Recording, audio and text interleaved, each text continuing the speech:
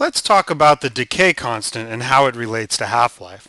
Let's say, for example, you're doing an experiment where you have a radioactive sample and a Geiger counter. And the Geiger counter measures the number of counts, and you record the number of counts as time goes on. So let's say in the beginning, there's a lot of counts, but the sample has a short half-life, so quickly the number of counts is decreasing. And it's not perfect because it's real data, but you can see that the form of the graph is an exponential.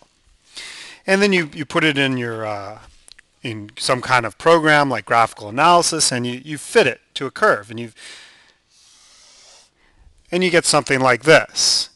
And what you get is y equals some constant a e to the minus lambda x, because that's what's graphed on the x-axis.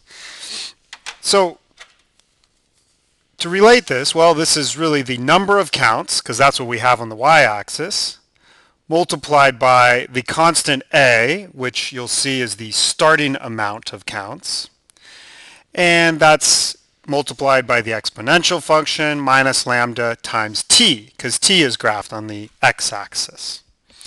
Very good. So this is the function that fits this curve.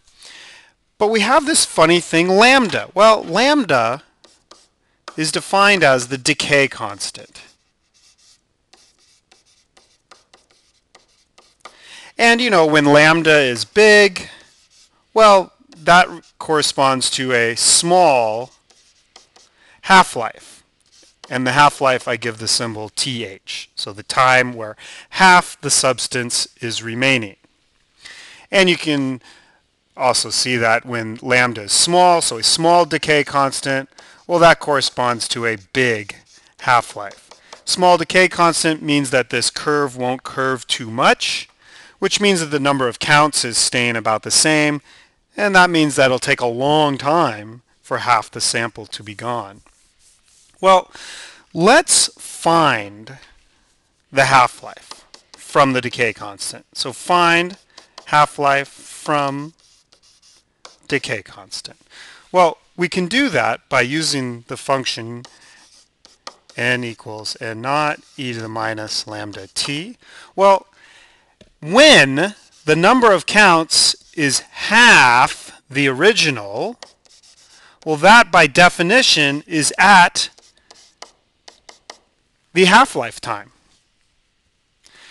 So then we can simply divide both sides by n naught, cancel, cancel, and we get 1/2 equals e to the minus lambda times the half-life.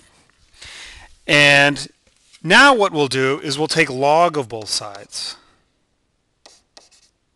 Well, log of the exponential, that's just minus lambda t, and then on the other side we have log of 1/2. Let's go over here now.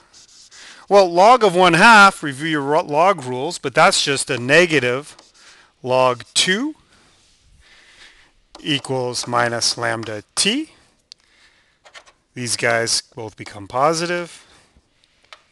And now I have determined that, oops, I forgot my h here because we were talking about the half-life time. The half-life time is equal to log of 2 divided by the decay constant. And if you want to put this in terms of a number, log of 2 is about 0.69. There you go. So that's how you go from decay constant to half-life, and also a little bit about the meaning of both.